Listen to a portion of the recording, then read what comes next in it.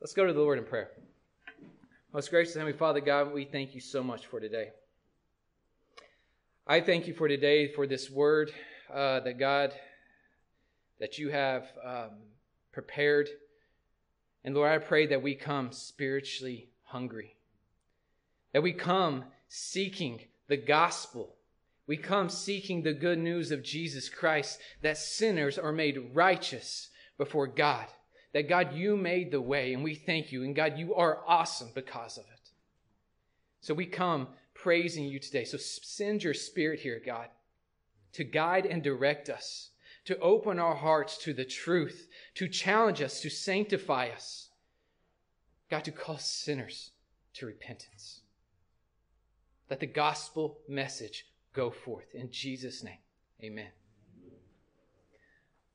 So if you have your Bibles, go ahead and turn with me to Revelation chapter 3, and we'll be in verses 7 through 13. To the church in Philadelphia. This is Christ, our Lord, speaking. He says, "And to the angel of the church in Philadelphia write, the words of the Holy One, the true one, who has the key of David, who opens and no one will shut, and who shuts and no one opens. I know your works. Behold, I have set before you an open door, which no one is able to shut. I know that you have but little power, and yet you have kept my word and have not denied my name. Behold, I will make those of the synagogue of Satan who say that they are Jews and are not, but lie. Behold, I will make them come and bow down before your feet, and they will learn that I have loved you. Because you have kept my word about patient endurance, I will keep you from the hour of trial that is coming on the whole world to try those who dwell on the earth. I am coming soon. Hold fast what you have, so that no one may seize your crown. The one who conquers, I will make him a pillar in the temple of my God. Never shall he go out of it. And I will write on him the name of my God, and the name of the city of my God, and the new Jerusalem, which comes down from my God out of heaven, and my own new name. He who has an ear, let him hear what the Spirit says to the churches." Amen. Now, as we've been looking at the churches in Revelation, they have given us examples of what churches look like throughout history, have they not? 2 weeks ago, for example, we were looking at the church of Sardis. In Sardis, as we saw, they had the look, they had the walk, they had the talk, they had the reputation of being Christians. Yet they were deceiving themselves, because when Christ comes and he looks at this church, he says to them, what? You think you're alive, but you're dead. And so he declared that they were dead, because Jesus, being the shepherd of the church, looked upon them and saw them, and he looked to the heart, and he says, you say you know me, but you do not. And so we saw how the promises that were given to Sardis said, if you do not repent, I will close your door. I will shut you down. And we saw how more churches are actually closing their doors today than actually opening. And the statistics were astronomical. But today, we get to see a church that got it right. That there was no condemnation. There was no warning. That Christ looked at their works and he says, behold, I see your works. And then he goes on to give them promises after promises of what a faithful church looks like and what will be given to them. In fact, looking at these churches, only 2 out of 7 actually got it right. Only 2, Smyrna and the church of Philadelphia. Which is kind of amazing when you look at the city of Philadelphia, which is the brotherly love here. As King Atlas had kind of his brotherly love towards his brother. It was kind of named after him, which is kind of weird, you know. But other than that, it was a city that had a mission. It was a city that looked to spread the Greek culture throughout the world because of its location. So they were on mission to spread Greek culture. And in the midst of this is the church of Philadelphia. And so when we look at these churches, it's actually more common to see an ungodly church than it is to see a godly church. So the question to you that I'm posing to you today is, what makes a church faithful and steadfast before our King Jesus? What is required of God for a church to have no condemnation? Oh, could you imagine the reward? Could you imagine that, well done, my good and faithful servant? What's required? Because I cannot tell you how many conversations I've had with people that they're looking for the perfect church. Oh, if we could just have a church that played better music. Oh, man, that would make it a perfect church. I can't tell you how many times I mess up on the drums. Y'all probably don't even know.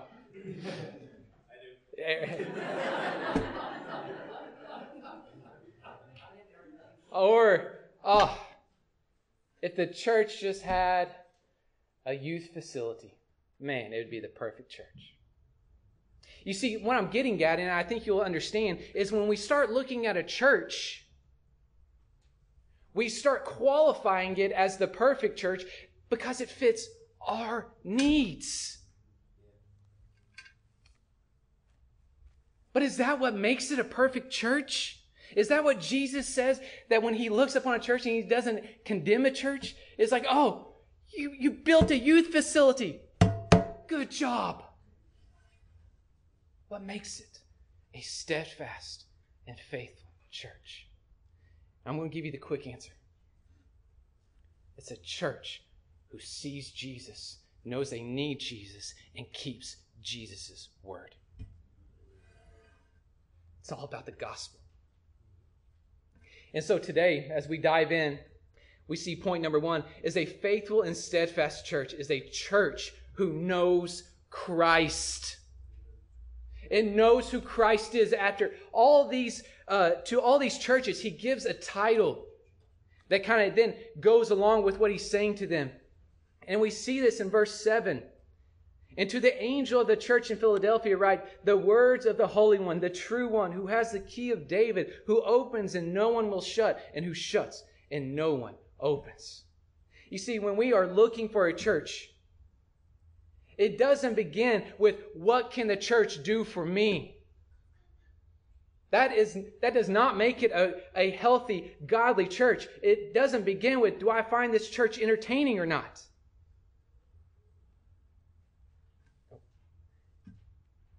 It begins with a church that knows who Jesus is.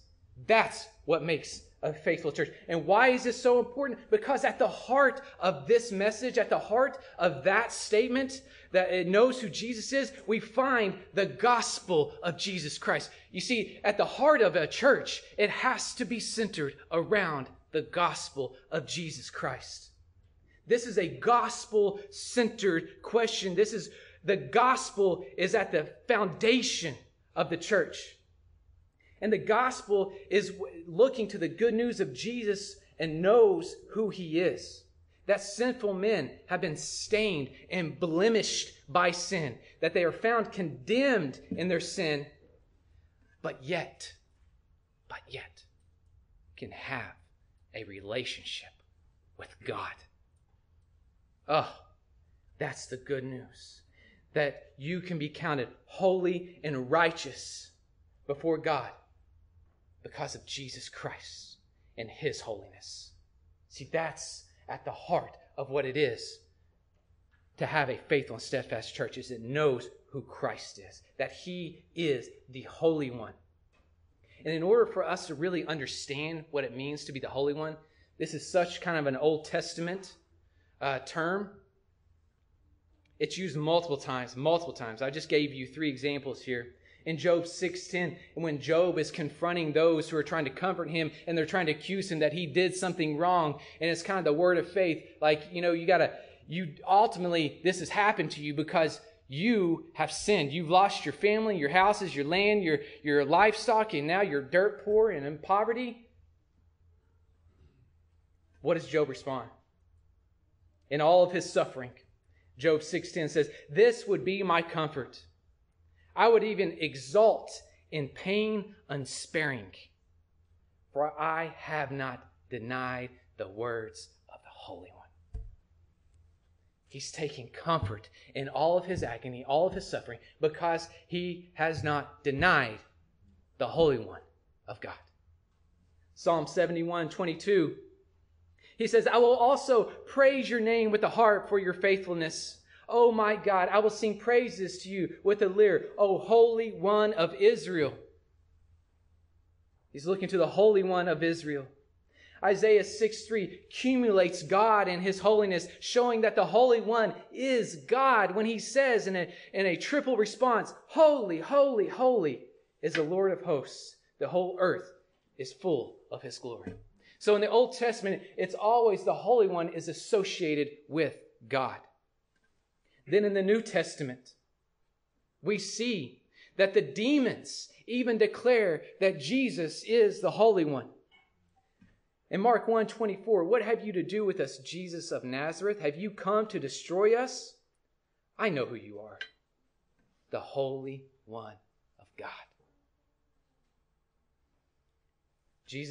The demons declare Jesus as the Holy One. Jesus' disciples declare Jesus to be the Holy One. When Jesus had fed the 5,000, and then he starts giving them this crazy message, "You have to eat my flesh, you have to drink my blood," pointing to himself as God, and that you're going to be made righteous before God because you trust in Jesus. And they're like, "Whoa, that's a crazy statement. We just wanted food. We just wanted bread. We just wanted what you could give to us. We just wanted you to fit our need." But what does Jesus' disciples declare? He says, "Who am I?" Simon Peter answered him, "Lord, to whom shall we go? You have the words of eternal life. And we have believed and have come to know that" what? "You are the Holy One of God. You are God in the flesh. You are the one who gives eternal life because you are holy. You are God in the flesh." And now we come to Revelation.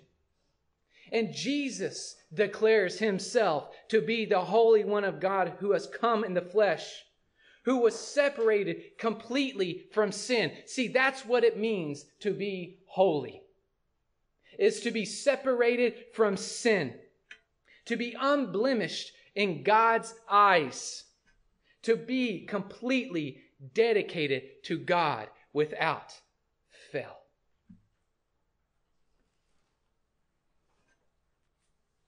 See, this is the message of the gospel, that we are not holy, but we are made holy through Christ's holiness. That's the gospel. And as a church, why does this matter? Here it is. Because as a church, we are called to be holy as God is holy. 1 Peter 1:15-16. "But as he who called you is holy, you also be holy in all of your conduct, since it is written, 'You shall be holy, for I am holy.'" We as a church, like the church in Philadelphia, we're not perfect.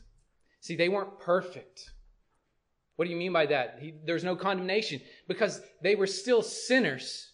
But yet they didn't look to themselves for their own holiness. They looked to Christ. They kept their eyes focused on Christ. And they were steadfast to Christ. You see, we still battle sin, but we have to keep our eyes focused on Christ. And when we do sin, like John says in 1 John, and like James says, we are to repent and we're to look to Christ. You see, they understood that Christ was holy and he was the true one. He is the only way to eternal salvation. That is the truth. my friends, that Christ is the only way. He is the true one. It means alethenos, means that he is genuine, authentic, and real, as opposed to someone who is false, corrupt, or has error. He is perfect, genuine, real. Why is he saying this? Because during that time, he's opposing himself to the synagogue of Satan here, who lies. You see, the Jews were the ones who were confronting the Christians and saying, no, your righteousness is not found in Christ. He's not the way. Your works is what makes you right before God. If you would just follow these commandments, you will be right before God.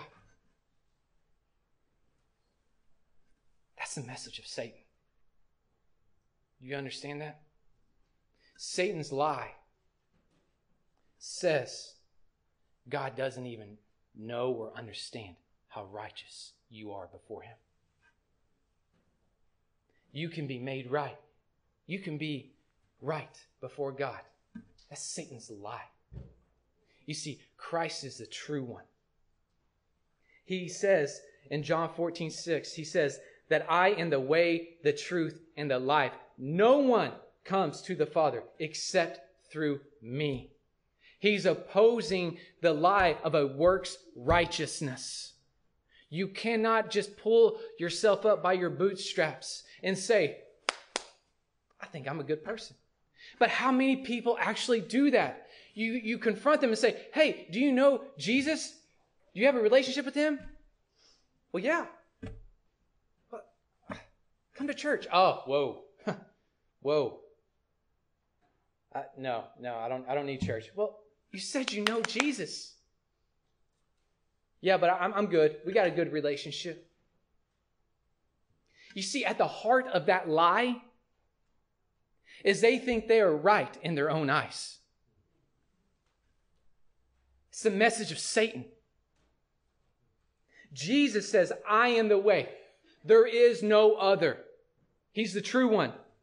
He is the truth, that he is the only way to eternal life.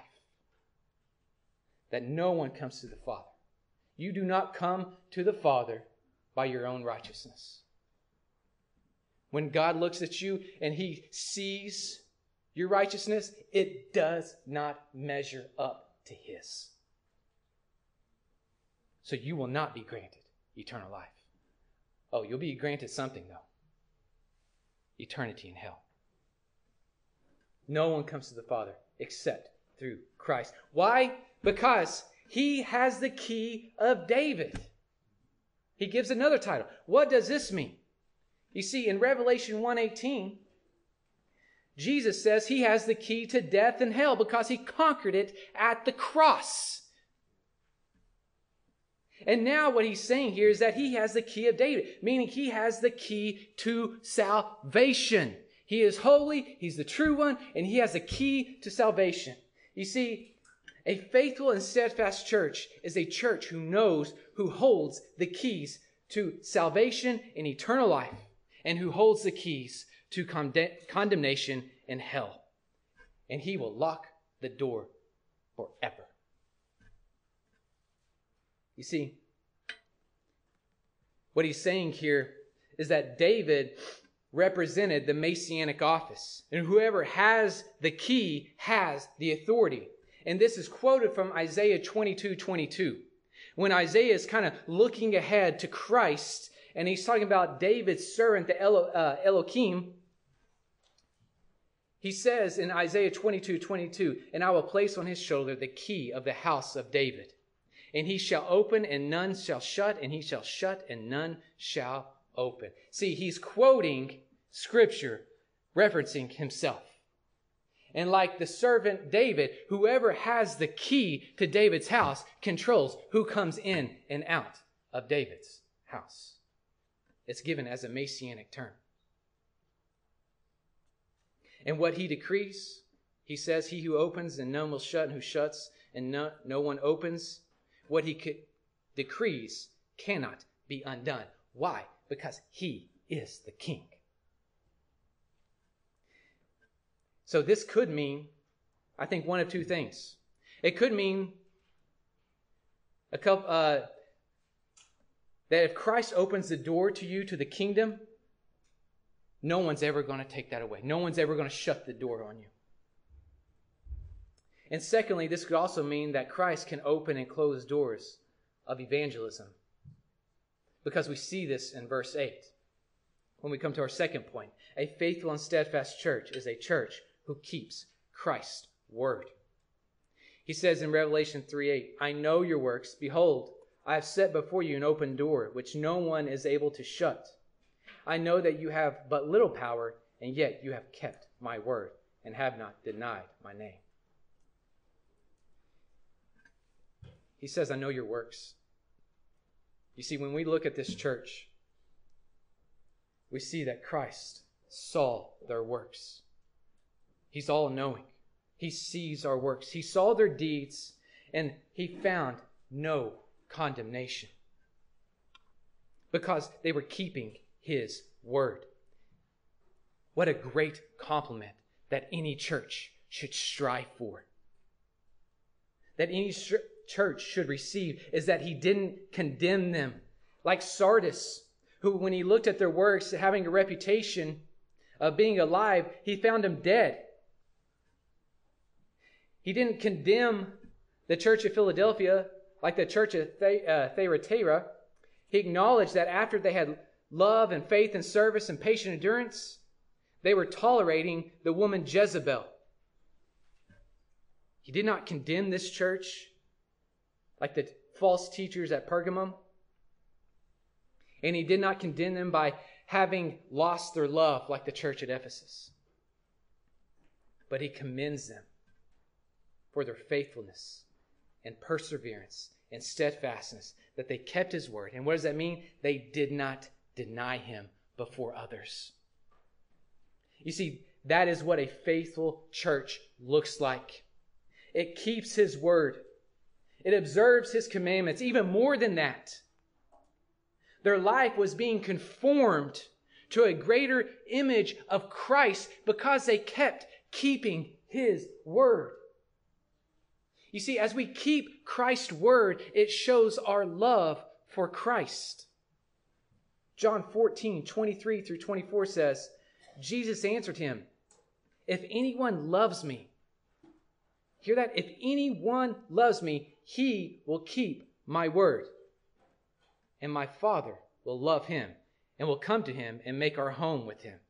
Whoever does not love me does not keep my word. And the word that you hear is not mine, but the Father's who sent me. So Jesus is saying here to the church of Philadelphia, you love me because I see your works. You see, when I was in chiropractic school, it's another profession of mine that I work as a chiropractor. I have to admit, as I was learning to adjust somebody, I was scared to death. You know, it's kind of the idea. I'm sure you see the YouTube videos of someone popping someone's neck. You know, you just say, "Oh my gosh." And I'll never forget the first time I adjusted someone's neck. I was standing behind them. I adjusted them, and I'm like, it popped. I'm like, "Oh my gosh, I just killed somebody." I mean, we all grew up watching the Chuck Norris videos, right?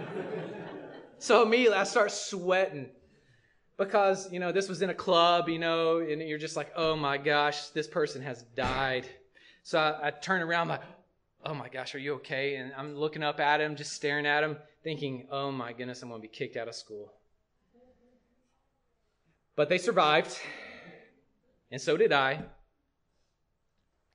And that was kind of a stepping stone. You know, it kind of created some comfort to me.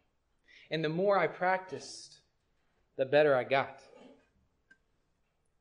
You see, we're not going to be perfect. We're still going to struggle with sin. But the more we keep looking to Christ and seeing who he is and seeing the good news of the gospel, the more we're going to be able to wage war and fight against our sin. And to be able to keep, like keep on keeping on God's word. And the more we practice it, the more we're going to keep being sanctified. And the more we're going to keep being conformed to the image of Christ. We have to keep looking to Christ. We have to keep practicing keeping God's commandments. Because secondly, Jesus commends this church because they kept his word and they did not deny his name. They did not recuse the name of Christ. When they were being pressured by people and were saying that Christ wasn't the way and they should deny him, they did not deny Christ. They actually confessed Christ is what this means. When they were pressured by the world and the Greek society, they're saying, oh, you need to transition. You need to follow the Greek ways, the Greek gods. They did not deny Christ. They confessed Christ. They stood firm. They did not deny him. But you might think, oh, in order to do this, man, those guys must have been super saints, right? I mean, they must have had a cloak and a cap and everything else as super saints. They probably had some special gifts, some special knowledge in order to keep Christ's word. But do you see what Jesus says in order to keep his word? He says, I know you had little power. You see, this is not a negative connotation here. This is actually being used as a commendation of their strength. You see, we might be, as a church, be able to relate to this because we're not great in numbers. We're not the mega church out there doing mega things. But we can keep Christ's word. And we can keep confessing Christ. You see, they had a powerful impact on this city. Because even though they were small in size, spiritual power was flowing through them to transform this church and transform this city, and people were being redeemed and lives were being transformed because the gospel was going forth. You see, we might even think that, oh, these people are probably high up in society. But most of the time, that's not the way God works. You see, it's not, and even if it is, it's not about who you are in society.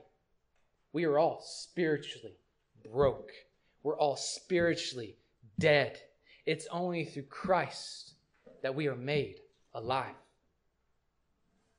You see, as a church, it's not about the numbers as our goal.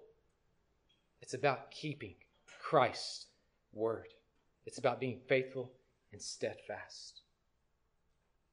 You see, a faithful and steadfast church, thirdly, is also a church that holds to the promises of Christ.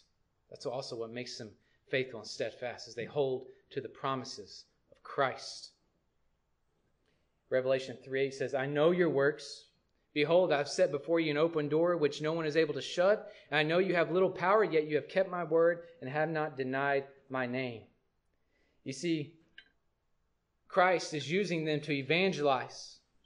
Because of their faithfulness, Christ has promised that he has put an open door which no one is able to shut. Now again, this can mean that their salvation was secure and that they were guaranteed into the Messianic kingdom. However, this can also mean that because of the church at Philadelphia's faithfulness, that Christ was opening doors for the proclamation of the gospel.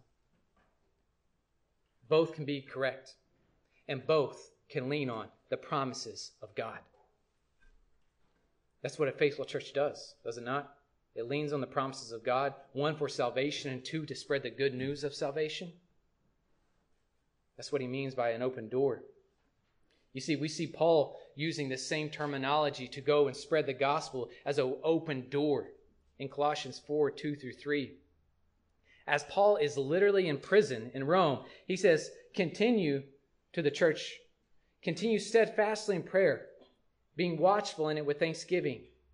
At the same time, pray also for us that God may open to us a door for the word to declare the mystery of Christ, on account of which I am in prison. Even in prison, Paul is still looking for the open door to evangelize the lost, to proclaim the gospel. And in verse 9, we see how God was opening the door for the Christians in Philadelphia to spread the gospel to the Jews.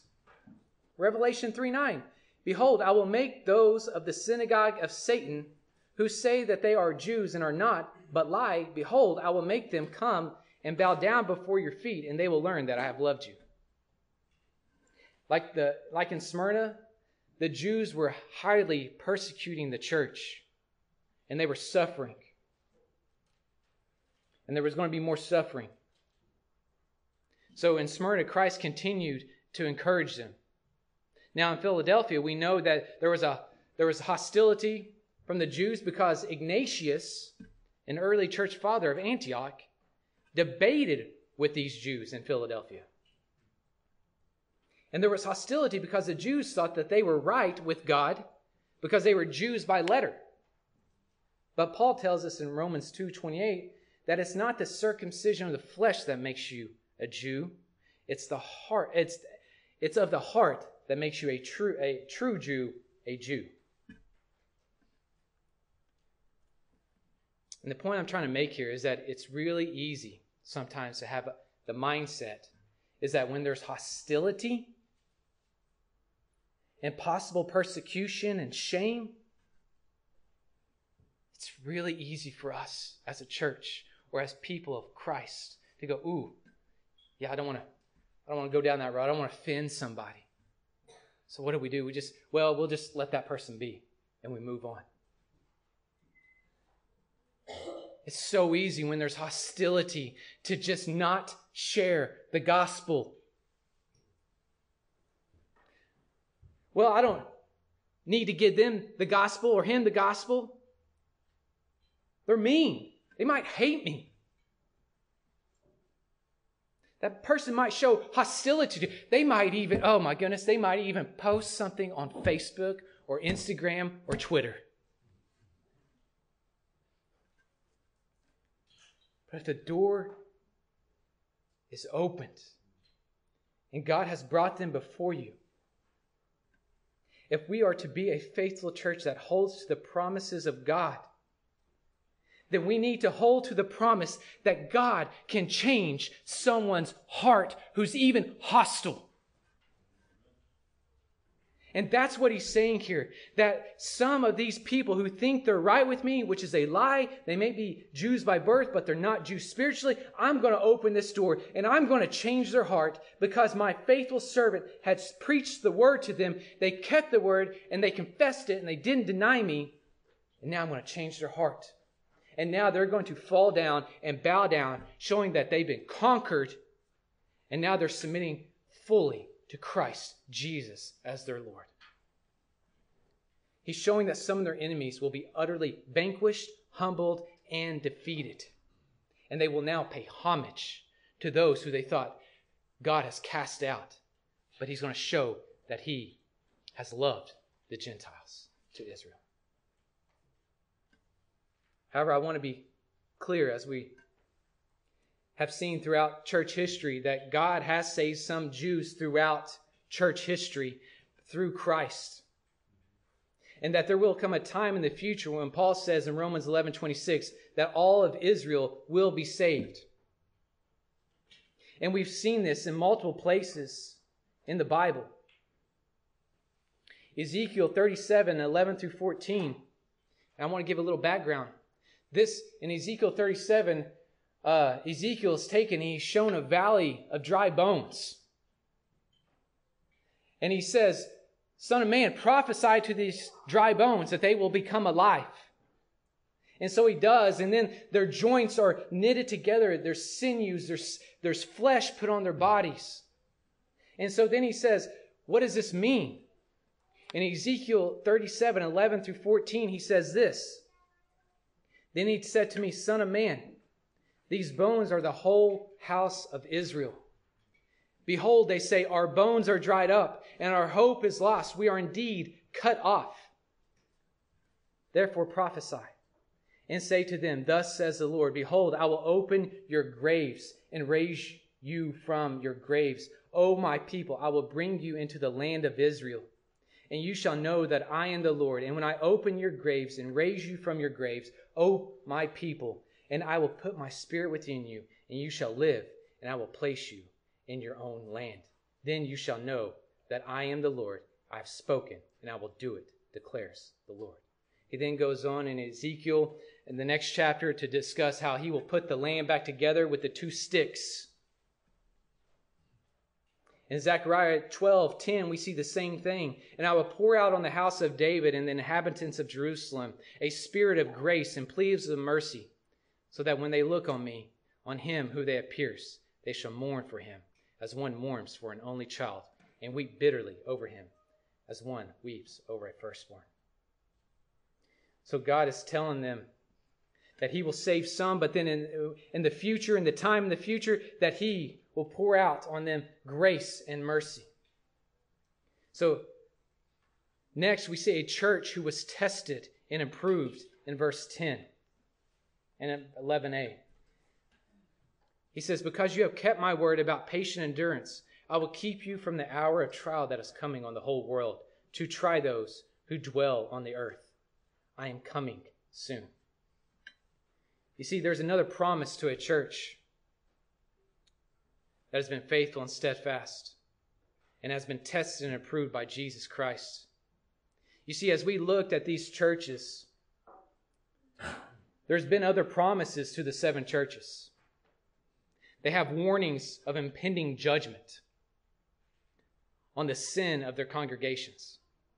You see, we see that to the church of Ephesus in Revelation chapter 2:5, that if they do not repent, that he's going to come and remove their lampstand from its place. And this is a warning to the church that if you lose your love of Christ, there is judgment. So all through church history, there is a pending judgment if you lose your love of Christ. We also saw to the judgment of Pergamum, the church at Pergamum, that were following false teachings. And he told them that if they do not repent, I will come soon and war against them with a sword of his mouth. And this is to a church that starts following false doctrine, that the judgment is that he will war against you. And then in chapter 3, we saw Sardis, that if they didn't wake up and didn't repent and didn't correct the way that they were going, that he was going to come to them like a thief. He will not know the hour that he comes when he talked, but about this is, we might not know the hour that he comes, but he said that he was going to come and that he would close their door. And we saw how more churches are closing their doors than opening. So now to the church who gets it right, what does he say? He promises he will give a faithful, steadfast church that when he comes and he judges the earth during Daniel's 70th week, or Jacob's trouble, or the tribulation that we see in chapter 6 through 19 of Revelation, that he will come and he will save his church from the trial that he's going to bring upon the whole earth by rapturing his church out of this trial. That's what he says. Because you have kept my word about patient endurance, I will keep you from the hour of trial that is coming upon the whole world, to try those who dwell on the earth. So what trial is he talking about? You see, there's been a lot of discussion and debate about this, because a lot of people reference that this is something that happened in 70 AD, or something that has just happened to the church in Philadelphia. And I think that is a poor view for several reasons. Number one, because most scholars put the book of Revelation written towards 90 AD, not 70 AD. You see, even Irenaeus, who lived between 130 AD and 202 AD, who had heard the preaching of Polycarp, who was one of John's disciples, dates the book towards the end of the Roman Emperor Domitian, between 81 and 96 AD. And he says this, for it was seen not long ago, but almost in our generation, near the end of Domitian's reign. And there's other early church fathers, Jerome, Eusebius, Irenaeus, even Clement of Alexandria and Origen do not use Domitian's name, but they reference his work, that he was the emperor.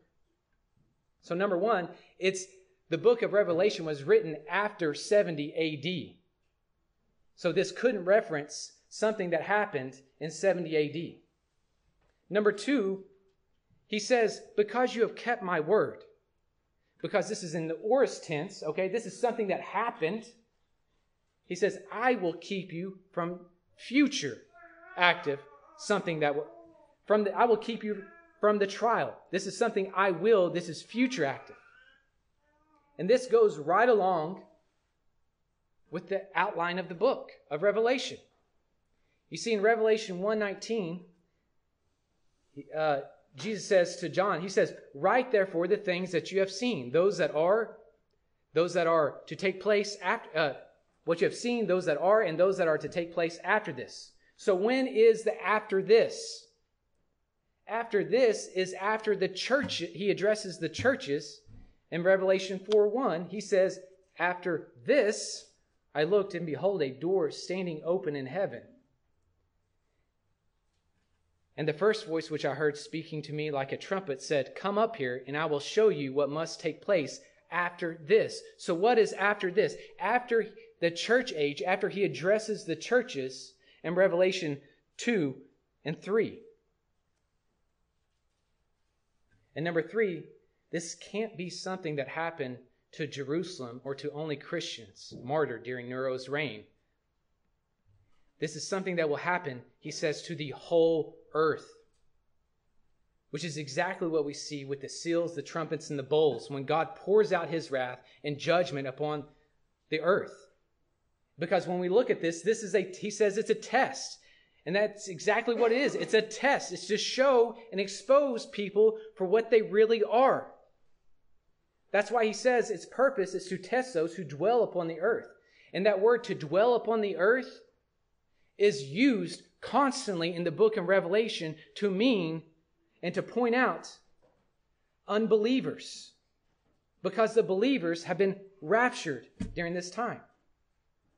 There's a whole list of, it's used 9 times, just one time in Revelation 6:10. It says, they cried out with a loud voice, O sovereign Lord, holy and true, how long before you will judge and avenge our blood on those who dwell on the earth? He's pointing to the unregenerate. These are the people who have been martyred. You see, we look to the judgments of the churches and we apply those.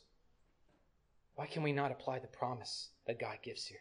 A faithful, steadfast church applies the promise of Jesus. That's what it does. And he says this promise is that he will keep us from this trial. You see, some believe that the church will actually go through this trial. They will actually go through the 7-year tribulation.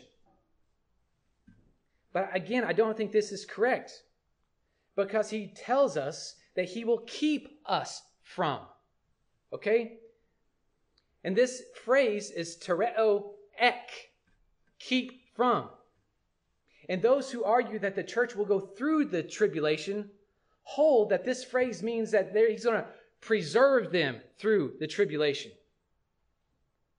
But again, I don't think that's what he's saying here, because that's not the way that the Greek language is used. If he wanted to say he was going to take us through it, there's other Greek words. That dia, tereo dia, that it means through. Or if he's going to put us in the tribulation, he would have said tereo in, which means in the tribulation. But instead he says tereo ek, from the tribulation. You see, John used this same phrase one other time in his gospel, in John 17:15. He says, I do not ask that you take them out of the world, but that you keep them from the evil one. Tereo ek, from. What he's saying here is that spiritually speaking, whoever God gives to the Son will preserve, and no one will take them from his hands. He's not talking about physically here. He's talking about spiritually. But then the same writer, John, then now applies this same language that he's now going to keep you from the trial that's going to come upon the whole earth physically. He's using it both ways. It's spiritually here in John 17:15, but now he's using it. He's going to keep us from the hour of trial, that we would be with him. So a faithful and steadfast church is a church who holds to the promises of God. And two other quick things here. A faithful and steadfast church is a church who follows Christ's commands. He says, I'm coming soon. This is imminent. This is imminent. He says, I'm coming soon. So what should we do? Hold fast what you have so that no one may seize your crown. That you are to persevere. Why should we fight sin? Why should we make war with our sin?